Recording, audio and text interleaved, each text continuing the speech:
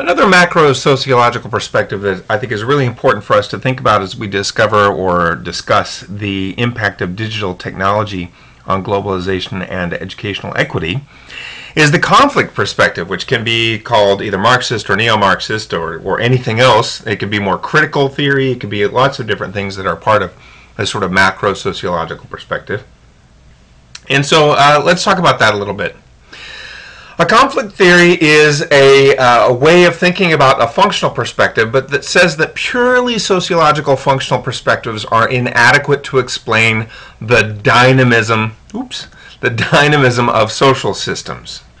So from this perspective, change and conflict are integral parts of society. You have to have change and conflict in order for society to move forward. In fact, change in the social structure is the desirable state from a conflict perspective. That's going to be important to recognize.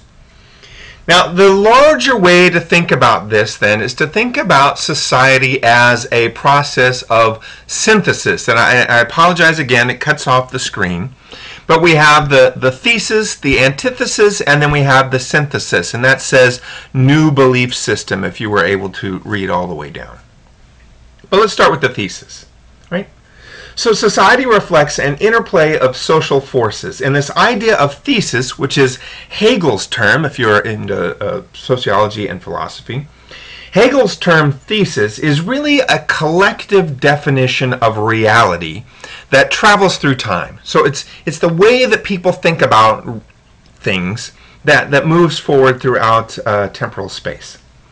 And it's maintained by groups of people who maintain it by virtue of the benefit that they gain from it. Right? So it's going to be people who are getting some gain or getting some benefit out of however reality is being defined that are going to be the ones who establish what the thesis is.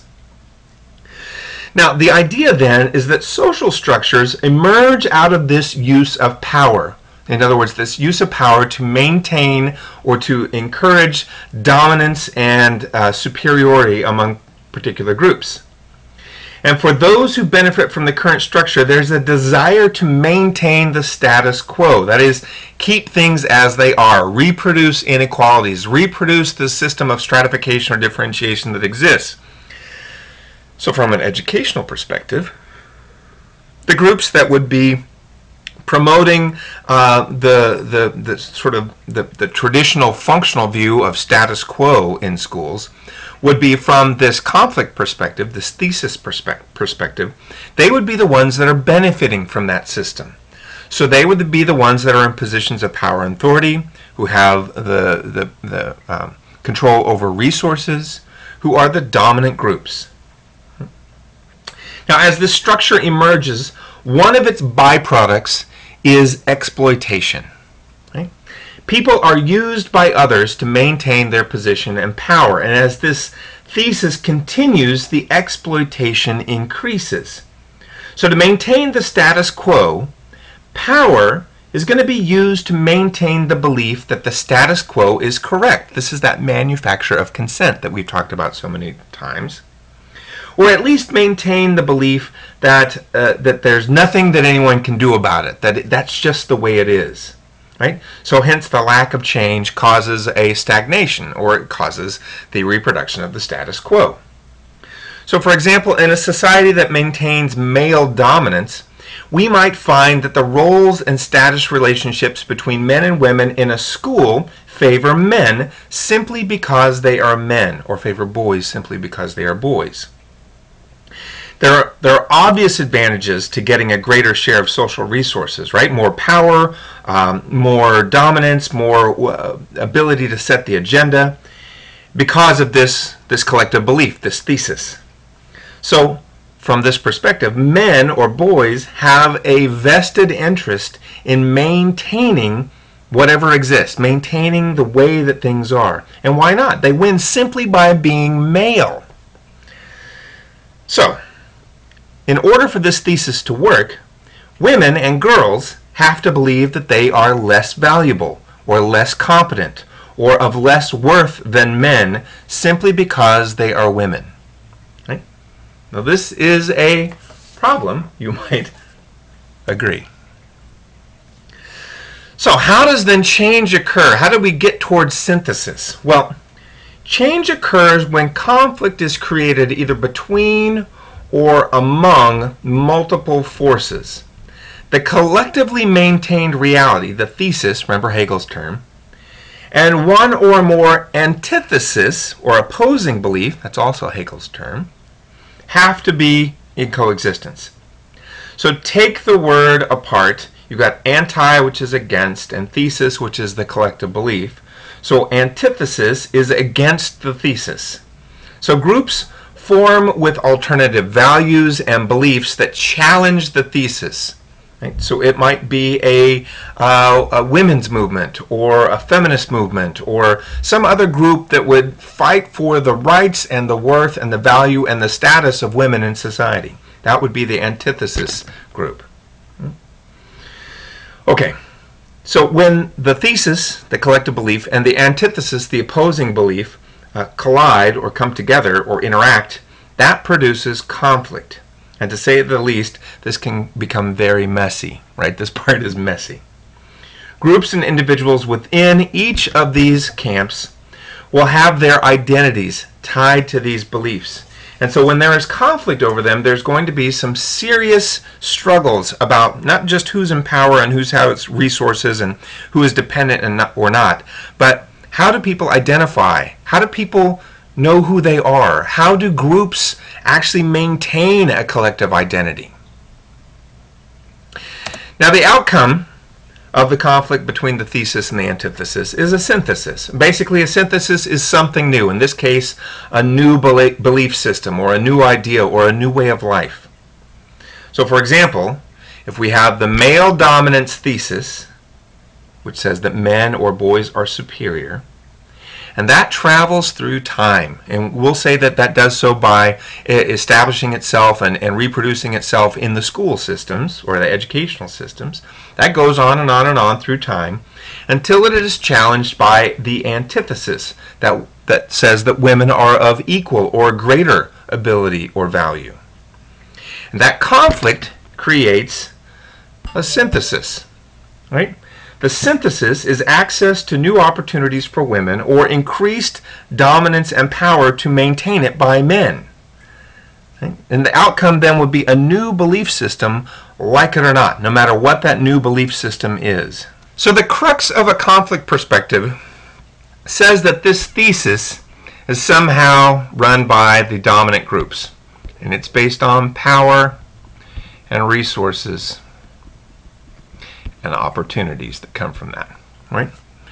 The antithesis, or the opposing belief, is by anybody who challenges that. Anybody who challenges the dominant group's power, resources, and opportunities. And if we think about schools, then this conflict between the thesis and antithesis is going to come in the schools when there's a group that arises that says schools should not be reproducing whatever this collective belief is. We used the example of gender just a minute ago. But it could be anything, really. And then the synthesis is what comes out of that. How these two sort of come together in a way that then creates a new idea, which might have elements of both. Right? So there still might be some dominant power relationships or power positions in there. However, there are also going to be recognitions of these new or different or challenging ideas that will somehow either balance or differently approach the dominant group's ideas. And this becomes part of the new belief system. And then this whole cycle just reproduces over and over again because the new belief system becomes the thesis, right? Until someone comes along and says, hey, I have another idea and we need to challenge that. So, from a conflict perspective, we have to ask, what are the sources and the consequences of conflict in social systems? Right? And the social system we're concerned with is largely the education system. Right? So what are the sources and consequences of conflict in schools and education systems? Next, how do conflicting groups organize and mobilize related to, again, we're thinking of education worldwide. I'm just going to put WW for worldwide. Next, what are the sources of inequality in society? Remember the causes, conditions, and consequences. Right? So the sources could be similar to the causes. What are the causes of inequality in society? They are many. It would be difficult to identify all of them, but they have typically been identified as race and ethnicity, socioeconomic status, and gender. Not to say that gender is causing inequality, but it is a source of it. Right? Whenever there is a clearly identified difference, there's going to be some sort of unequal relationship that can arise. And then finally, how do societies change themselves? Remember, from a functionalist perspective, it's imbalance, which was viewed as perhaps a problem. From a conflict perspective, it's going to be this struggle between thesis and antithesis, and it's going to be considered a positive thing, a way to move forward. So again, what causes conflict? Competition over scarce resources and opportunities. And society as a whole, and schools in particular, are driven by conflict between dominant and subordinate groups or classes, often in relation to race, socioeconomic status, or gender. Now remember our idea of the manufacture of consent and our friend Karl Marx. This idea is to solidify, extend, and legitimate their control. Dominant groups structure social institutions like schools, I added that part, to operate in ways that will maintain or increase their own advantage, but promulgate an ideology that presents the system as fair. So you have a group that is disadvantaged that is consenting to themselves being disadvantaged and being oppressed because their consent has been manufactured, it has been legitimized, it has been incorporated into legitimate institutions like schools, and it puts forward this ideology that the system is fair. Remember Talcott Parsons saying that schools were a meritocracy? Right? That's a great example of manufacturing consent. If everyone, even those who are disadvantaged, believe that schools are a meritocracy, then if someone isn't doing well in school, or if someone is treated differently in school or as a result of their education, that's just because from a meritocracy point of view, they didn't earn it, or work hard enough, or deserve it. But from the conflict point of view, we know that it's a trick, right? If we're going to say it very bluntly. Now, lots of different ways that we can talk about reproduction and schooling purposes. Some of it is economic reproduction. Right? One of the big ideas with economic reproduction is this idea of correspondence from Bowles and Gintis, Schooling in Capitalist America, published in 1976. This quote from page 131 of their book, I think, is a great one. And let me just read it so we can talk about it briefly. They say the educational system helps integrate youth into the economic system through a structural correspondence between its social relations and those of production. The structure of social relations in education not only inures the student to the discipline of the workplace, but develops the types of personal demeanor, modes of self-presentation, self-image, and social class identification which are the crucial ingredients of job adequacy.